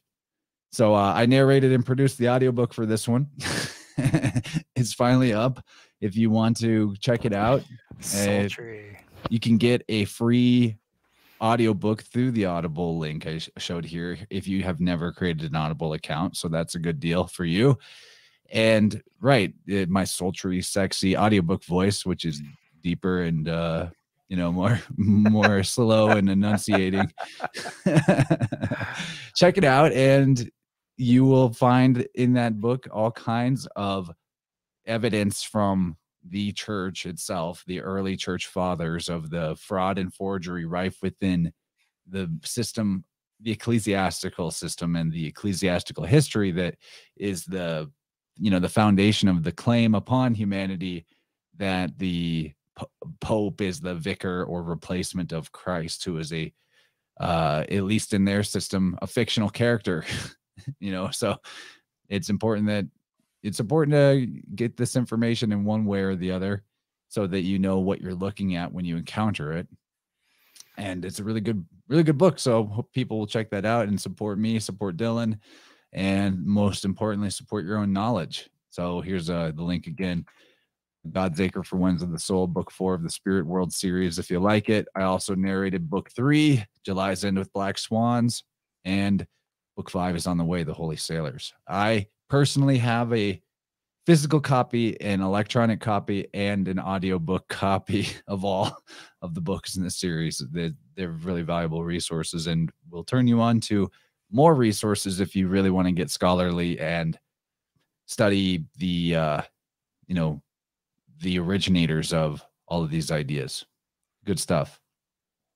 Awesome. Yeah, and great stuff, everybody in this conversation. Thanks for all being here. And James, he really brought it. I'm sure that, wrapping this up in a logical conclusion is kind of impossible. In fact, I feel like this is more of a part 1 of this crowd to take this forward and talk more about interacting with the system or not interacting with the system in terms of how our children are involved. I mean, that was kind of promised on the table in terms of the topic, but it's a Vibrant, so you get what you get. I think that we'll talk about this another time. I would love to include Topher and James in another team up like this. You guys are crushing. Excellent. And closing thoughts, Topher? No, thank you for having us. I appreciate it. Closing thoughts, Gabriel? This was freaking awesome. I love these power weaves. This is a real crucial knowledge drop right here. I was snapping little screenshots, but I'm going to go back and get more. This was really great. Thank you so much for consolidating all this, man. You did a great job, James. Presentation is sharp, brother. Like a razor. We'll put the I'm going to go ahead and drop the link to these slides in the, or a download for these slides in the InnerVerse Telegram channel and the Vibrant Telegram channel. So, if you're not in there, what are you doing? That's where we all hang out all day. Come on. Links in the show notes for that. It's good to see you, family Fungi. Yeah, good to see you, Elise. Thanks for being there. Yeah, Thanks for being on the same page with your man there. You guys are amazing. It's so important. Yeah, it's crazy stuff. It's so important. But whenever he first brought it up, all of this, it was so much. I seriously couldn't even look at it at one point. I was like, I don't know what to do with all it, because you have to question everything, and that can be very hard. Yeah. But whenever it came to our children, I just remember being scared about it because I didn't want to get in trouble. Like, I didn't want someone to come take my kids, or like, I didn't want us to be kicked out in the street. I don't know, like killed. I don't know. Like, all of these fear things came to mind. But whenever you realize that you're not doing anything wrong, you're just choosing not to use their system. Like, it's really okay. No one's going to come kick down your door. No one's going to come kick down your door. Yeah, seriously. Be a lawful person. That's really it. Like, person in the sense of that we understand colloquially. And like, just be a good person. Like, we know all of our neighbors. They're really nice. Like, we go to a farmer's market. We have a strong community. Like, the community we've met online. And so... Yeah, and, like, we don't go around going, do you know about this? Do you know about Social Security numbers and birth certificates? He tried that, and it didn't work out. I did try that. I got bit. We lost. We all do it at one point, Yeah. I made that mistake. Mom, we didn't go to the moon. Yeah, so I hope I didn't muddy the waters. That wasn't my intention, but I did want to lay these documents bare so that people see them in the light. So this is how the government is acting about it, and they expect us to perform and act about it. Now, again, the most important thing is for you to be, in some way, be a producer. Whether you're a creative through art, tap into this. That literally is the same thing as being a creditor rather than a debtor, a creator rather than a consumer, or to at least balance the two things. Balance your books. And that's the thing, is learning how to operate on the waters of commerce. That's why I recommend people get a business and stop doing business in your personal name. And aside from that, learn trust law. It's a great way to extend your property to your children, to their children, to their children. But you have to write it like a governing document. That there are specific terms that have to be in line with their behavior. Do they have to maintain a piece of property, cut the grass twice a week, and everything, and the hedges be cut, and all the blueberries fertilized? It could get as ridiculous as you want, but it could be simply that this is a vehicle to hold property for your posterity, and you name beneficiaries, and then you name a trustee to execute the trust, and then from there, that trustee, which typically would be you, if you're the papa, you need to take on that responsibility of being the primary trustee, the first trustee, to see that it's executed properly, and then train the next trustee, because it's not about us, it's about our kids. And then once they're old enough to realize that it's not about them, it's about their kids, and so on and so forth. And you would like to leave that legacy that they have a foundation to stand on, that they have the property that's been kept from being pilfered by the pirates in the courts. That's what's going on. You die and your estate goes into probate, dude. You're bummed. You're either getting taxed to high heaven, or you are getting your property seized. Basically, those are pretty much the options with probate. And so the way to avoid probate is to have a non-commercial trust. You can also have a commercial trust. There are some interesting things that people might want to investigate, like a Massachusetts business trust or an unincorporated business trust. These are some terms that you can use as a jumping off point to go educate yourself about how the wealthy or the elite, whatever they want to call themselves, how they use these pass-through entities, these financial vehicles, so that they are still able to own nothing and control everything. The trust owns it, but they get to control it through either being a beneficiary or being the trustee. And there's a whole rabbit hole to go down to study that stuff. And just to put a little esoteric spin on that, like you mentioned vehicle quite a few times right there, and I'm seeing chariot card the whole time. The judge is the recumbent. He's the enthroned one. And you got to dethrone that motherfucker and make your own vehicle and, take control, take the wheel.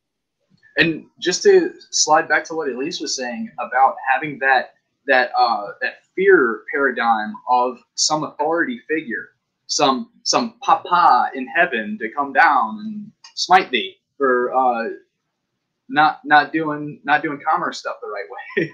Like, I mean, that happens when you're lying or you're actually causing harm to people. It doesn't happen whenever you're like, I'm opting out of this. I'm opting out of this to form something better. What is it going to be? I'm going to lay the foundation. Because it's private, I don't go around speaking to everyone about my private affairs.